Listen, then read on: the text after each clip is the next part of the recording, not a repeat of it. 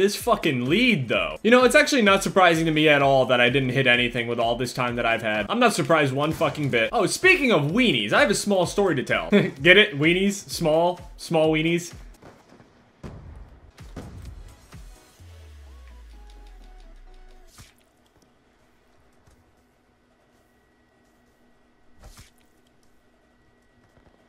That was just fucking rude. All right, so the story. So I'm gonna take you guys back. This is when I was in high school. It's a couple years ago. I'm not sure if this was my junior or senior year. Now, where I went to school, it was actually a vocational school. So there was like special shit that you could do there. Like it was more of like a career path kind of school thing as compared to just like normal high school anyway. You could actually go there and get small little degrees and stuff like that before you even get into college. Like for example, I'm not now, but I was certified to work on cars and shit like that. I was certified to work on brakes and suspension and some engine, no electrical though. Electrical was fucking hard. So with me going to a school that's a vocational school, there were all sorts of other majors and shit there. There's like auto mechanics, auto body, computer science, A+ or computer like engineering type of classes. There was also normal engineering for like building buildings and shit. There was a ton of different majors and shit that you could have gone with in the school, and one of them just so happened to be culinary. The culinary arts, cooking. And in school or even, you know, just in life, there are male and female dominated majors and shit like that, career path. It is known that more guys will go towards auto mechanics as compared to, well, girls will go more towards culinary arts and just arts in general. Although there were some exceptions.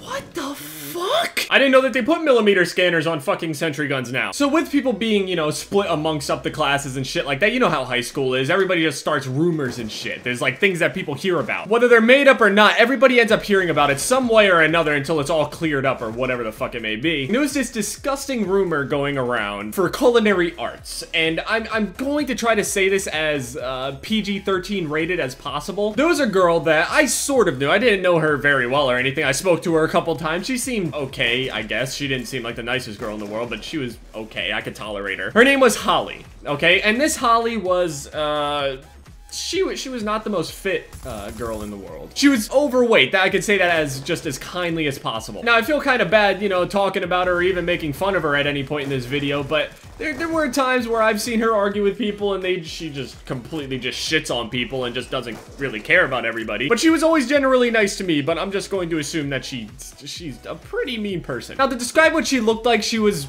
you know, overweight, you know, 2 chins, 3 chins maybe, you know, all that. I didn't want to look too long. Kinda, you could hear her breathing at all times. When she talked, it sounded like her tongue was attempting to get off of a waterbed. She was blonde and she kind of resembled a female version of Seth Rogen. Now, while Seth Rogen is a beautiful man, as a woman, I don't think it works as well. So there were people that would make fun of her, but she was like kind of like a strong individual kind of girl. Like she would just like curse out anybody that talked shit to her and all this other stuff. She was a big, she was pretty much a loudmouth. People would make fun of her because she kind of stereotypically fits for culinary. You know, she's a girl and she's overweight. People were always like, oh, that's the perfect major for you. People would make fun of her all the time and shit like that because she was kind of an asshole to other people. Did I just get fucking...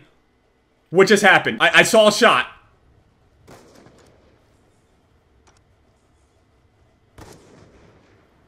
Oh.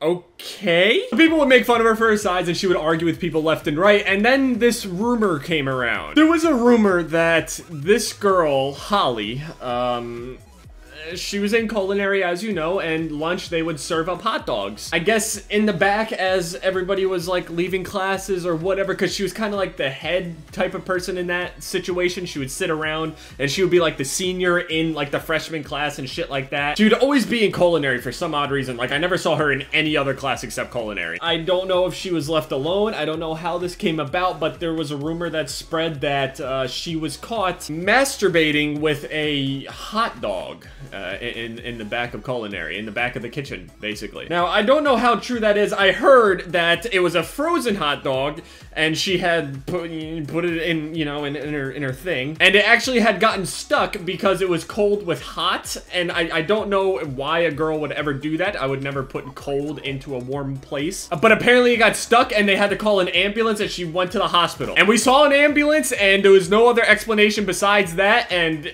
I just assume it's true. Now, why the fuck she would do that? I don't, well, okay, I can understand why she would masturbate, but not in school. Everybody masturbates, I don't give a fuck. I'm trying to imagine what it looked like. It looked like a hot dog going into an oversized bun. A furry bun. This, oh god.